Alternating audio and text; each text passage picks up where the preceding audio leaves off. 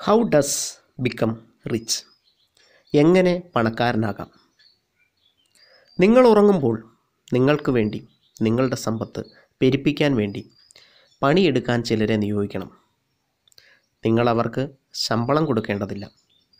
അങ്ങനെ ആരെങ്കിലും ഉണ്ടോ എന്നല്ലേ? ഉണ്ട്, തീർച്ചയായും ഉണ്ട്. അയാൾ നിങ്ങൾ ഉണ്ടാക്കിയ പണം തന്നെയാണ്. പറഞ്ഞു വരുന്നത് സെക്കൻഡറി ഇൻകത്തെ പറ്റിയാണ്. വെൽക്കം ഫ്രണ്ട്സ്, എല്ലാവർക്കും ഷെയർ മാർക്കറ്റ് ഇൻ മലയാളം എന്ന യൂട്യൂബ് ചാനലിലേക്ക് സ്വാഗതം. നമ്മൾ ഉണ്ടാക്കിയ പണം നമുക്ക് വേണ്ടി ജോലി ചെയ്യണം. നമ്മൾ ഉറങ്ങുമ്പോഴും നമുക്ക് വേണ്ടി ഉറങ്ങാതെ ജോലി ചെയ്യണം. അതിനായി നല്ല രീതിയിൽ നമ്മുടെ ഹാർഡ് ഏൺഡ് മണി ഇൻവെസ്റ്റ് ചെയ്യണം. നമ്മൾ ഉണ്ടാക്കുന്ന പണത്തിൻ്റെ മിനിമം 10% ഇതിനായി മാറ്റിവെക്കാം. നാളെ സുഖമായി ജീവിക്കാൻ ഇന്ന് അനാവശ്യമായ ചിലവുകൾ കുറച്ചെങ്കിലും ഒഴിവാക്കാം. തീരുമാനം എടുത്തു കഴിഞ്ഞു. ഇനി എവിടെ, എങ്ങനെ എന്ന ക്വസ്റ്റ്യൻ അവശേഷിക്കുന്നു. ഉത്തരവ് ഒരുപാടുണ്ട്. ഭൂമി അഥവാ ലാൻഡ്, സ്വർണം അഥവാ ഗോൾഡ്, ബാങ്കിലുള്ള നിക്ഷേപങ്ങൾ, പോസ്റ്റ് ഓഫീസ്, മ്യൂച്വൽ ഫണ്ട്, കമ്പനികളുടെ ഷെയറുകൾ, അങ്ങനെ പോകുന്നു. ഇനിയും എത്രയോ വഴികൾ. ഏറ്റവും നല്ലത് ഏതാണ്? തീർച്ചയായും അത് ഇൻഫ്ലേഷനെ ബീറ്റ് ചെയ്യണം.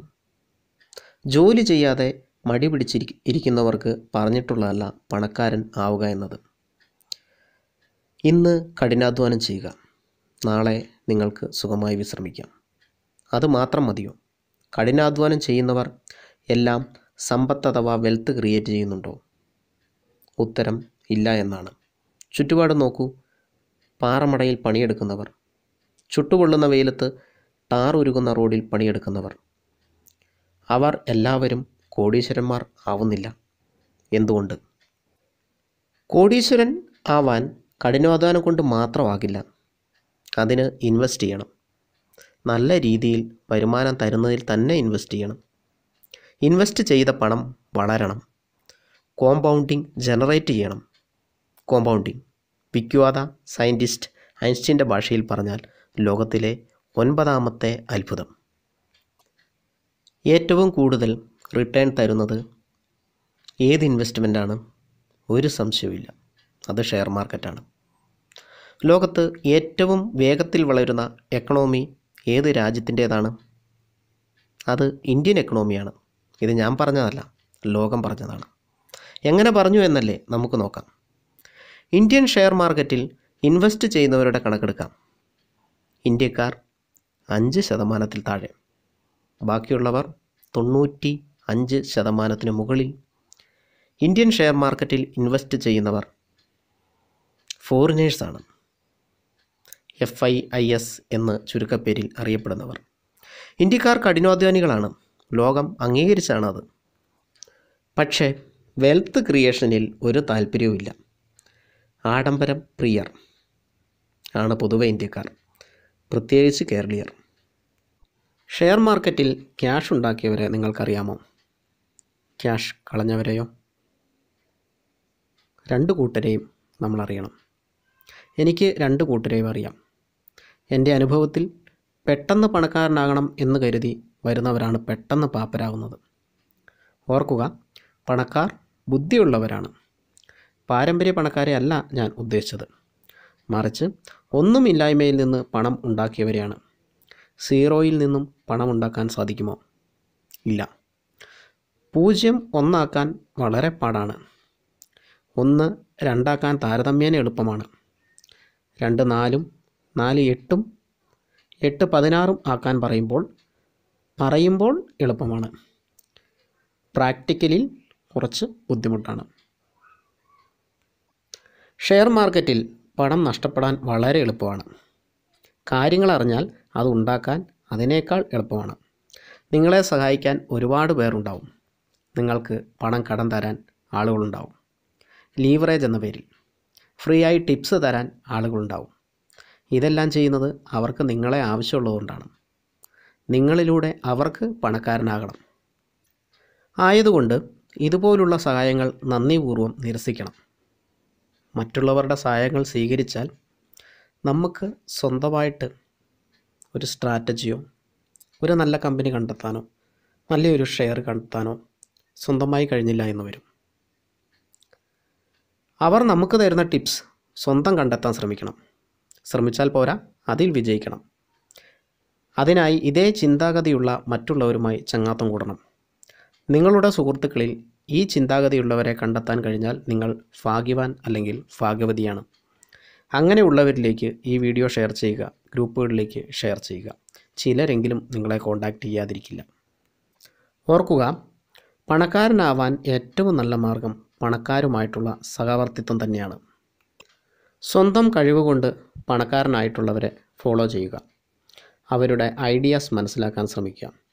If you are bone poor, it's not your mistake, but if you dye poor, it is your mistake. പാവപ്പെട്ടവനായി ജനിക്കുന്നത് നിങ്ങളുടെ കുറ്റമല്ല, മറിച്ച് പാവപ്പെട്ടവനായി മരിക്കുന്നത് നിങ്ങളുടെ മാത്രം കുറ്റമാണ്. മൈക്രോസോഫ്റ്റ് കോർപ്പറേഷൻ്റെ ഫൗണ്ടറായ ബിൽ ഗേറ്റ്സിൻ്റെ വാക്കുകൾ നിങ്ങളും കേട്ട് കാണുമല്ലോ. Respect your self. സ്വയം ബഹുമാനിക്കുക. പണത്തെ ബഹുമാനിക്കാൻ പഠിക്കുക. ഓരോ രൂപയ്ക്കും അതിൻ്റേതായ മൂല്യമുണ്ട്. പിശുക്കൻ ആകണം എന്ന് ഇതുകൊണ്ട് അർത്ഥമില്ല. എന്നാൽ വരുമാനത്തിൻ്റെ ഒരു പങ്ക് ഇൻവെസ്റ്റ് ചെയ്യുന്നത് പിശുക്കത്തരം ആണെന്ന് ആരും പറയില്ല.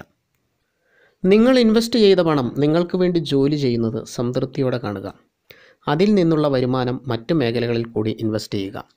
കുറച്ച് ലാൻഡ് മേടിക്കുക, ബിൽഡിംഗ് പണിയുക, റെൻറ്റിന് കൊടുക്കുക, അങ്ങനെ എന്തെല്ലാം.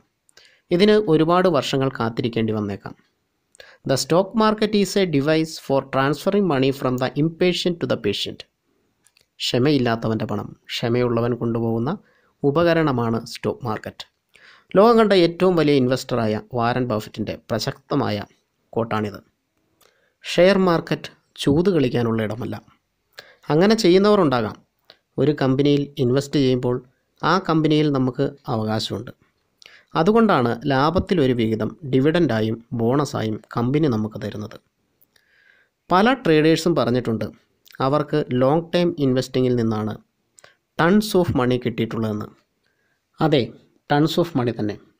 മറ്റൊരു കാര്യം കൂടി അവർ പറഞ്ഞിട്ടുണ്ട്, അവർക്ക് ഇൻവെസ്റ്റ് ചെയ്യാനുള്ള പണം കിട്ടിയത് ട്രേഡിങ്ങിൽ നിന്നാണെന്ന്. ഒരു നല്ല ട്രേഡർ എന്താണെന്ന് മനസ്സിലായല്ലോ. അവൻ ട്രേഡിങ്ങിലൂടെ കിട്ടുന്ന ലാഭം ഇൻവെസ്റ്റ് ചെയ്യും.